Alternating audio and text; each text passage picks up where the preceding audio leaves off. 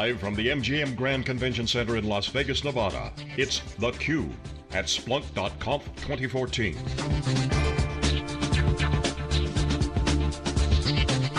Brought to you by headline sponsor, Splunk. Here are your hosts, Jeff Kelly and Jeff Frick. Hey, welcome back everybody. Jeff Frick here, you're watching theCUBE. We're at Splunk.conf 2014. This is the 5th year of the Splunk conferences. This is the 3rd year of theCUBE being here. We're excited to be back. It's always a great show. I'm joined here for the day with my co-host, Jeff Kelly. Jeff, welcome. Hi Jeff, good to be here. Yeah, exciting conference. The crowd here is pretty excited and loud and vocal. Yeah, it's loud and vocal. There's people all over the place. So yesterday, the keynotes went a little bit long, so we weren't able to open with our traditional open. John was here. Shout out to John, had to go back to the Bay Area. So why don't we talk a little bit about what happened at the keynote and kind of break it down a little bit. Mm-hmm. Well, I think, Godfrey Sullivan, the CEO, came out to kind of a rousing welcome. The crowd here is very enthusiastic. He talked about, kind of ran through the things you hear at all conferences, how much the conference has grown. I think attendance is up about 70 to 80%, he said, to about 3,500 attendees this year. He talked about some of the things that they're really focused on or that they're seeing from their customers, things about around mobile first, around continuous app delivery, around analytics-driven security, and the Internet of Things. So those were kind of the 4 areas or 4 trends that he's seeing in his customer base. And Splunk, of course, is taking steps to address all of those issues and help their customers kind of meet the needs that they're kind of starting to see on a more regular basis. So it was exciting. A lot of customers talked. I think three customers was Coca Cola, GE, and Red Hat all spoke, came on stage, and had only good things to say, not surprisingly, about Splunk. But they were actually substantive presentations. And I was really impressed, particularly with Coca Cola and some of the things they're doing with not just Splunk, but their whole use of cloud automation in conjunction with kind of the data lake principle that we talk about so much on theCUBE that's related to big data and Hadoop, and then using Splunk to enable that agile app development process so they can get dashboards and real-time analytics in front of customers, in front of employees, in front of partners, and do it quickly. He kind of drew an analogy between how automated and streamlined Coke's bottling process is compared to its internal IT operations and how they weren't. They certainly weren't, the IT operations certainly weren't as streamlined as the bottling was a couple years back. They made some big investments internally in IT, and he feels like they've got that system running very well now, and it was really an impressive presentation. Yeah, I thought the keynotes were fantastic, and because it's a Splunk show, we always know we're going to get a large percentage of customers on the show, which we just don't get enough of those, Jeff, and I think that's why this is one of our favorite shows on theCUBE, along with ServiceNow, and really getting the practitioners on stage talking about what they're doing, because all this excitement is really based on people unlocking new business value, finding new business value that's enabled by these applications.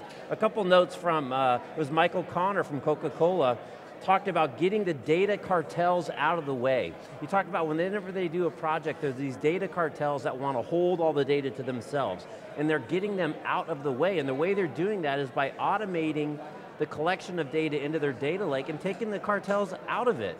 It was a really great presentation. He talked about the, what was it called, their automated dispenser machine. Greatest invention ever at Coke, the one where you push the gray button and you choose what you want. Yeah. But really a phenomenal data collection machine as well, and his point was there's like 100 megs of data that's generated off every push of the gray button when you order a Coke or a Diet Coke or a blend with cherry Coke, whatever you order. And then of course made a joke because Splunk's licensing is based on how much data you process and index. They make a little bit of money on all that. But really, innovation in terms of sweet, sugary soda, but how they're using that data to really move the market. I thought it was Snehal Antani from GE Capital, really phenomenal, some really high level conversations that were reinforced earlier in the conversation about really flipping the model upside down in the data paradigm, where before it was you had to define your schema, then go put the data in, and then ask questions. So you really had to know the question before you defined the schema and collected the data, and really with Splunk and the technology is now flipping that paradigm upside down.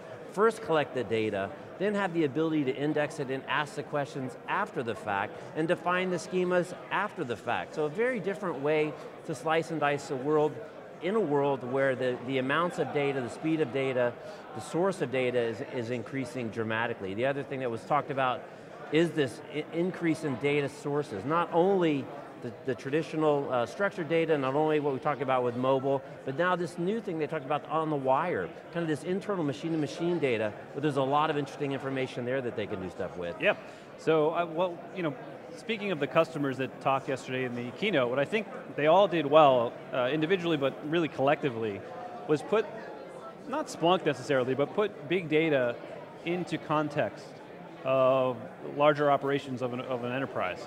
So, big data we talk about all the time on theCUBE is a critical approach, a critical enabler to establish competitive differentiation, but it's just part of a larger ecosystem. So they talked about how big data analytics fits in with cloud and automation and enabling the collection of that data, as you mentioned at Coke.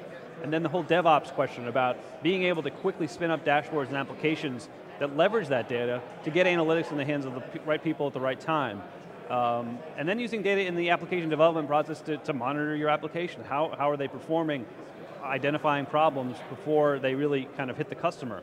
So I think what the customers did very well yesterday, again, is really tell the larger story of the modern approach to information technology, big data, cloud, and how they fit together. And you don't see that at every show, so I was impressed with that. Now, when we had customers on yesterday all day, Splunk customers on theCUBE, a lot of them are not quite as advanced as those customers saw on the keynote, which is understandable. But you can see that they're excited about the possibilities, and they're moving in the direction of tying these different pieces together to make a more cohesive, streamlined operation like we heard about in the keynotes. Yeah, I liked one of the interviews yesterday was with Garrett from Polycom, and he said, they brought Splunk in kind of traditionally from really a break-fix tool.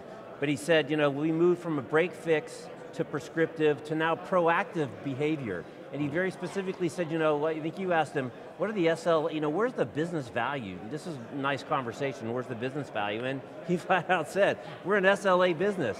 If we don't deliver to our SLAs, we have to pay money out, and I think the statistic he used was their SLA compliance proactive detection rate of problems went from 40% to 67%. From less than half to more than 2/3, they can figure it out, fix it, before the customer's even aware that there was something coming up the pike. And the other thing I thought that he said was really interesting when I think you asked him about it, executive support of this initiative. And he said, because of this new, don't structure the data, just collect the data, structure it afterwards, he asked his executives, if you could ask any question, what would it be? And now we can go out and we can address that. I just thought it was phenomenally insightful, and again, I think Guido said it the simplest, which was store first, scheme on read, is what it was, and then flexible analytics on top of that at scale. So really simple, I bet that's about 10 words description of a new philosophy in the way they handle data, manage data, and really make data more accessible to more decision makers in real time. So it's going to be a great day. We've got another terrific lineup of guests. Again, I encourage you to go out to SiliconANGLE.tv, click on the Splunk event page, you can follow along and see who we've got coming on, but we've got guests from Forrester Research, MindTouch, Flagstar Bank, CenturyLink, the Royal Flying Doctor Service of Australia. There seems to be a lot of Australians here, Jeff. I don't know what's going on there. Internoc, Red Hat again, Function One, Business Spectator. And of course we're going to get Hyen Sung on, SVP Security, a great security keynote as well. If you haven't seen that yet, I encourage you to watch that. Very powerful, really, in terms of the threats that we're under, and really some sobering messages at the end. So we've got a great day. We're getting the hook, Jeff. We got to jump into it. So I'm Jeff Frick here with Jeff Kelly. We're at the Splunk.conf 2014, the MGM Grand in Las Vegas. We'll be back with our next segment after this short break.